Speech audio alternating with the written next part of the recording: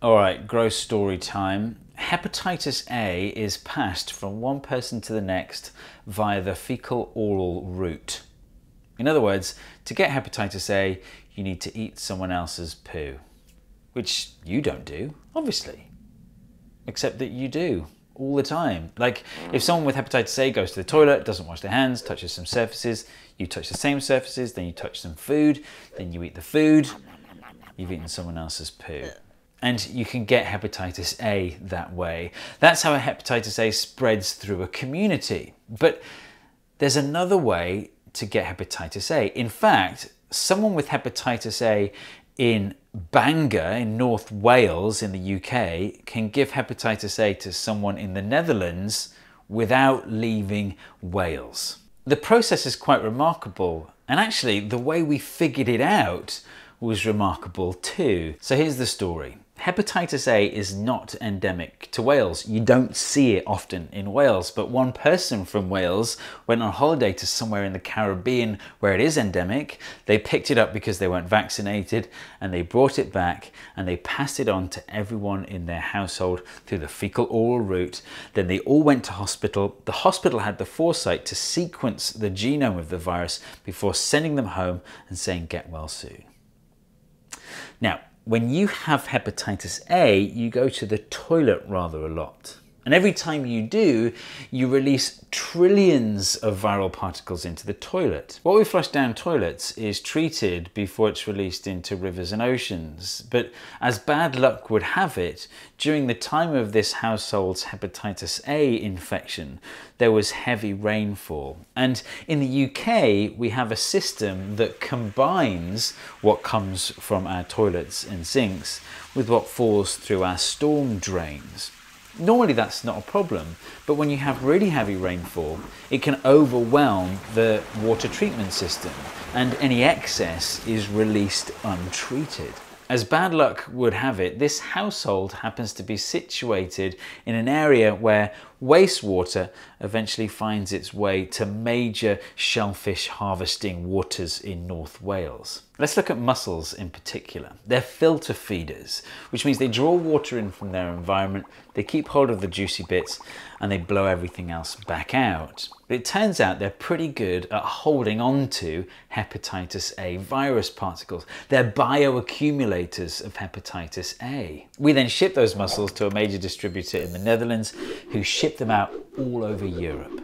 Then all around Europe you get these new cases of hepatitis A, and then new outbreaks in those communities through the fecal-oral route. And this is all thanks to one person in Wales who went on a holiday to the Caribbean without a vaccination against hepatitis A. How do we know that these European cases of hepatitis A came from Welsh mussels? Like, maybe these Dutch people went to the Caribbean as well. Well, you can interview patients and say, "Have you eaten mussels recently?"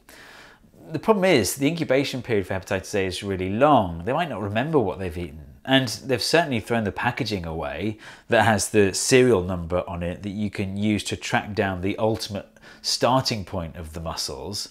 But it's okay, because viruses mutate incredibly quickly. So if you find a virus here in the Netherlands and another one here in Bangor in Wales, and you compare the genomes, if you discover that those genomes are really similar, it means that not much time has passed between them. They must be closely related. So we're only able to put this picture together because hospitals sequence the genomes of certain viruses when patients come in, so that we have this database of viral genomes. And it's only because we have this incredible international cooperation when it comes to infectious diseases. This isn't just an isolated story. It happens all the time, all over the world, and not just with hepatitis A, and not just through mussels.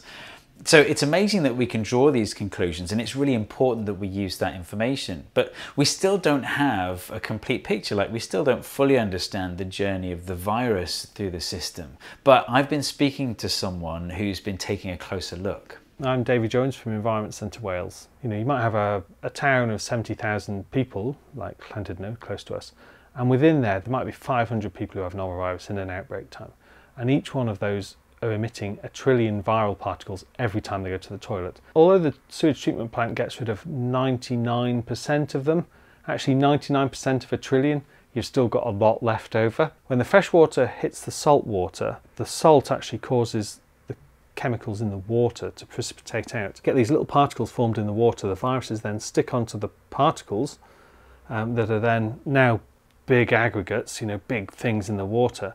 Of course, they're the perfect size for filter feeders. So if you look at a mussel, for example, it's just continually harvesting particles out of the water. That's what it feeds on. And those particles only are produced when fresh water hits salt water. So that's why you find shellfish largely in estuaries, because the particles drop out of solution and they're harvesting them up. Our project was called the Brouwer project. So the idea was that to identify where the major sources of these viruses were coming from. How long do they survive in the river system and in the marine system, and then how many get accumulated by shellfish. So we would go out, sample about 20 litres of water, which is a big volume like this.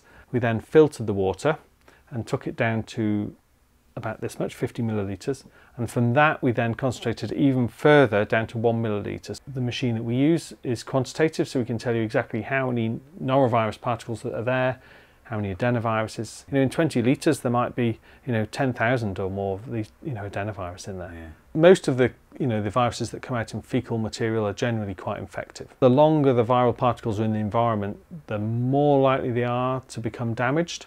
So they become damaged by UV irradiation, sunlight, or from other enzymes released from other organisms in the water that basically break open the coats of the viruses that we're measuring in the water. How many are intact and how many are broken? So you can get stem cells that grow into little organoids from, for example, from the human guts, as an example, and you basically can then infect norovirus into them from contaminated waters. And if it's still infective, of course, it then goes into the human tissue, in tissue culture, and then the norovirus explodes. Yeah. And generally speaking, there's actually a lot of infective particles there. So the criticism that's been levelled by particularly some of the industries who are involved in releasing viruses into the environment, I think is unfounded. I think there is a lot of evidence. Davy Jones and his team also did some mathematical modelling of the flow of water through the system, and they discovered something really surprising. The virus comes down to the estuary, the water comes back in, it gets sucked back up the river, then comes down again, and then comes back again, and then actually it takes a lot of time for it to eventually go out to the sea. But during that time, what's actually happening is that batch of contaminated water is actually passing over the mussel beds and the oyster beds, maybe 8 or 9, possibly 10, maybe 15 times, and we never realised that.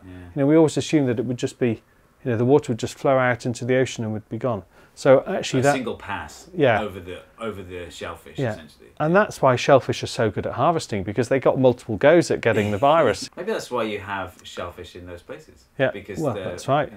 Yeah, and mussels like sewage. They grow bigger and fatter when they're fed on sewage. So these new technologies are giving us new information and new knowledge, but how should we use it? How should we change our behaviour? Firstly, I think we need to change the standards for water quality. I think we're testing for the wrong thing. I think, at the moment we're testing for bacteria, and when you look at the survival of bacteria and viruses in water, they behave completely differently. Really what we want to be doing is testing for the things that make us sick, and that's viruses. And the reason we haven't done that before is because we've not had the methods to do that. Based on our knowledge now, we know that, for example, when you have storms, you have a lot of virus coming through the system. It's flushing the system out, basically. And you can tell shellfish harvesting areas or people on beaches, instead of being reactive and saying, we've just measured high concentrations of the virus in the water, don't harvest shellfish for another 3 weeks. We don't need to go through that step of monitoring viruses. We know that these high risk events are happening. We've got sewage discharges, we've got water at the right time of year in the winter, for example, when norovirus is in the population, because public health are monitoring viruses all the time. You can see that. There's some really clever ways, which is harvesting information from Twitter. So, how do you know when people are sick? Well, it's amazing how many people use Facebook and Twitter to report that they've got diarrhea or food poisoning. And what about you? What if you've got norovirus or hepatitis A and you're totally shedding it everywhere? Is there something you can do for the greater good? I think actually the advice we should give is that you should be using a disinfectant at the same time when you go to the toilet.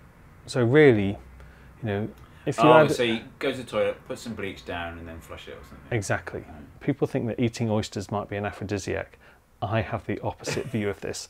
You only have to eat one oyster that's contaminated with, you know, the smallest amount of sewage, and basically you contract norovirus, and then you become the epicenter for another outbreak that spreads, person-to-person outbreak. So why don't we cook oysters? Some people claim that they taste better if you don't cook them. So I've never tried one, and I'm not keen to anymore. So there you go.